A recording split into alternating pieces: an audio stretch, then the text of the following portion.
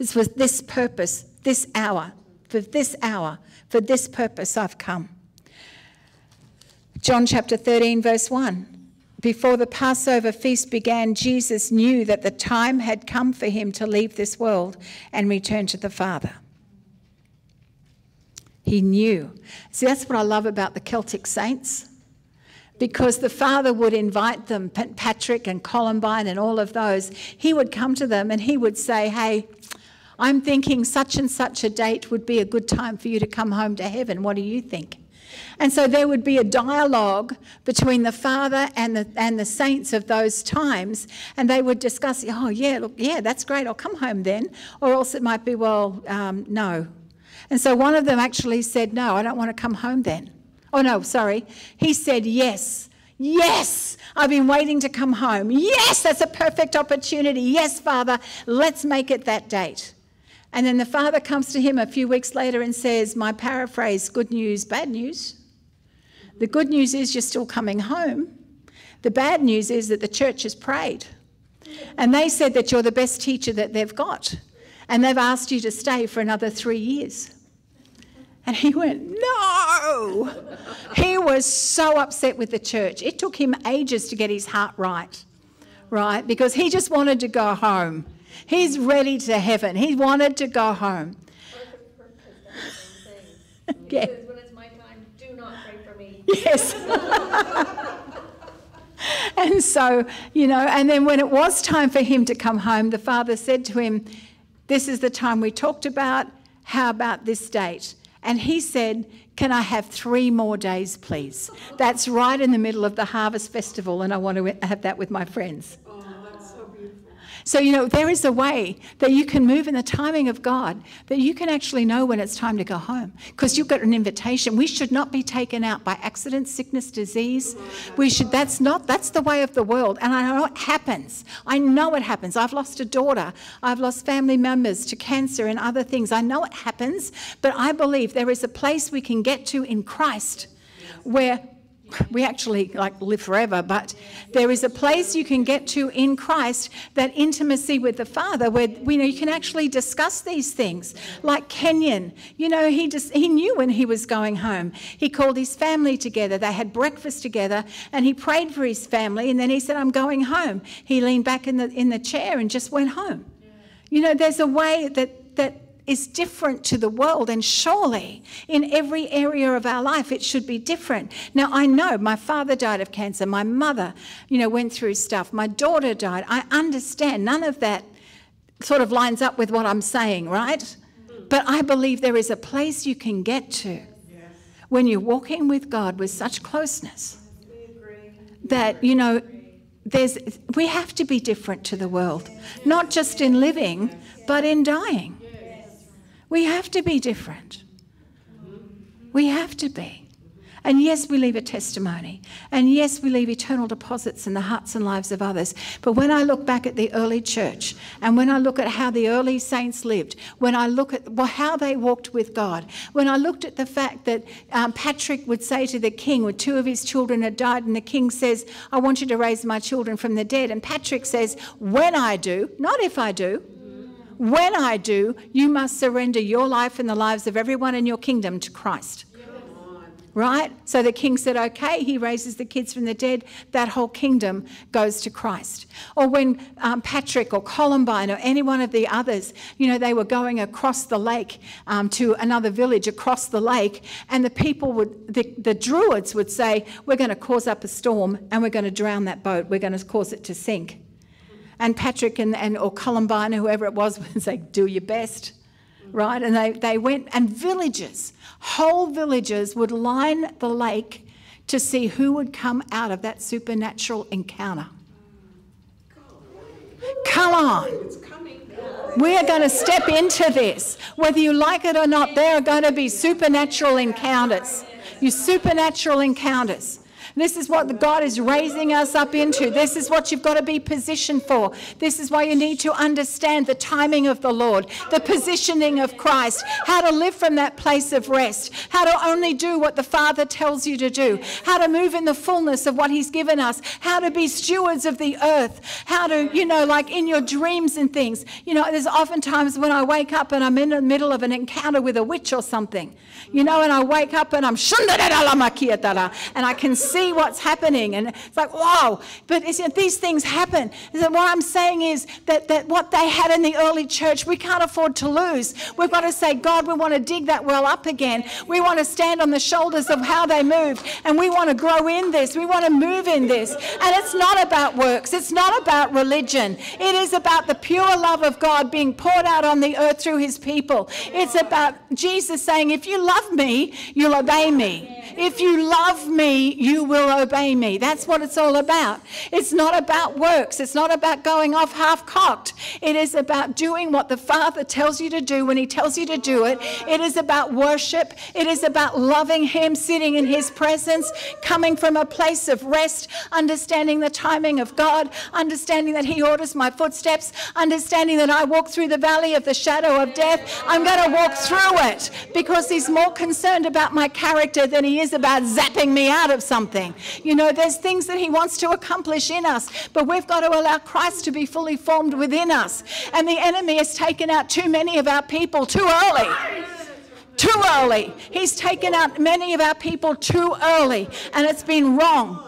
Totally wrong. And we have to learn how to do what the Father wants us to do, not what the prophets say, not what I tell you to do. Go home and study the word. Listen to God for yourself. What's the Holy Spirit saying to you? For goodness sake, we've got to mature. Oh my gosh, allow Christ to be fully formed in us. Allow Christ to be fully formed. It is not about us. It's not about our ministry. It's not about our families. It is about exalting our wonderful Lord and Savior. It is about giving God all the glory. And as we stand for him, and as we worship him, and as we do what he asks us to do, because he's so gracious with us that things change in our own lives. It's not about us. And it's not about how much we pray or how much we're in the word. It is about walking in the love, the agape of the Father. Recognizing that his hand is on your life for good. Recognizing that the whole of heaven backs you.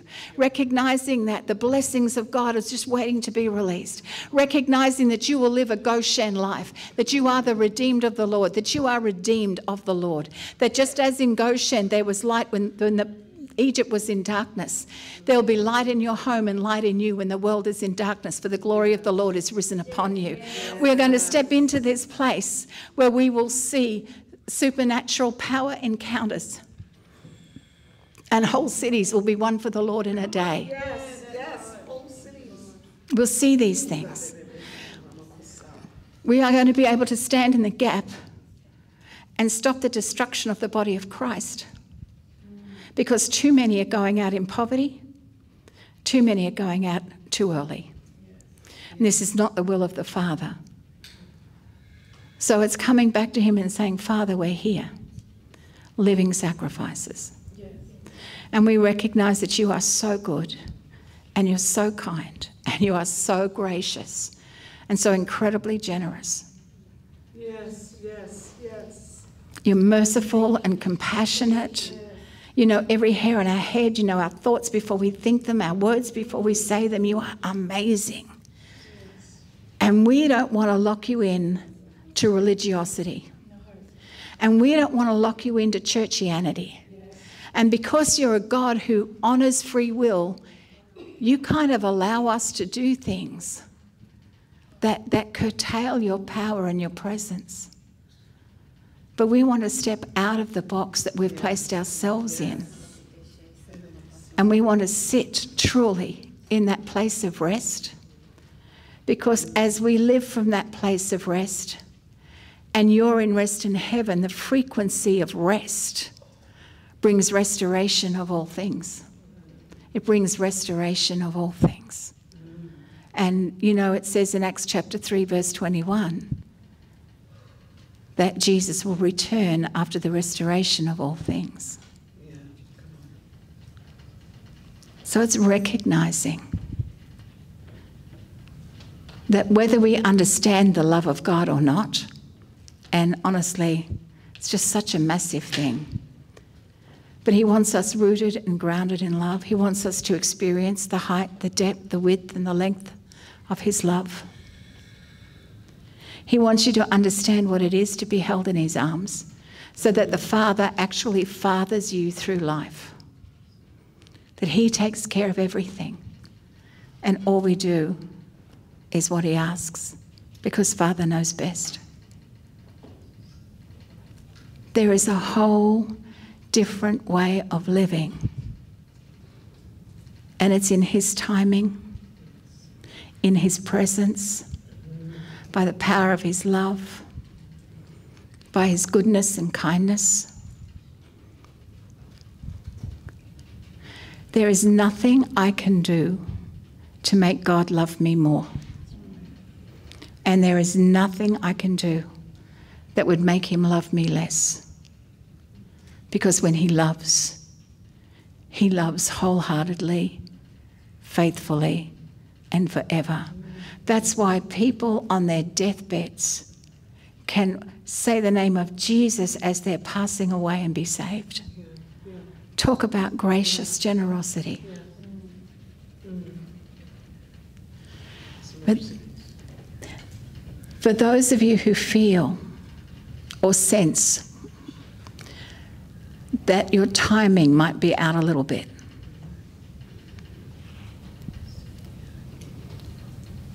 we can pray that God would realign you with his timing for your life.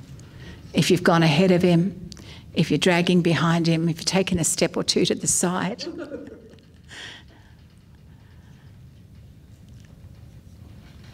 we can pray that for you if that's what you want. Because when you start to align with the timing of God,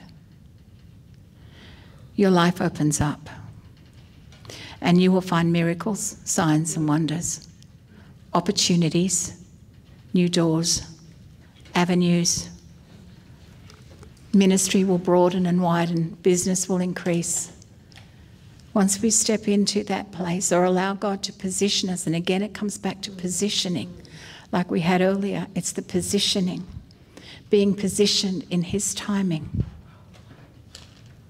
And so any time you're going through, particularly the Old Testament, and you see the word time, hour, whatever it might be that alludes to time, look at it. What is he talking about? Is it the time of a second chance? Is it the power of the word and the name working together to dig out new opportunities for you? Is it the seed? Is your time a seed in his hands to bring forth a harvest? He loves you. The Father has only the highest and the best planned for you. And I know that we've said yes, and we've said yes to positioning. But I think we need to let works drop. My works are never going to please him. They're going to go through the fire anyway. Yeah. Only the stuff that's been initiated by him will be gold and silver and jewels. The stuff that I've initiated, ash.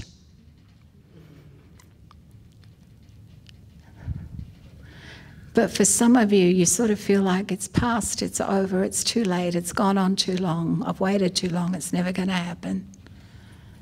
Or at my age, what's he going to do? All of these things are from the soul, and they will destroy you. There is no life in that.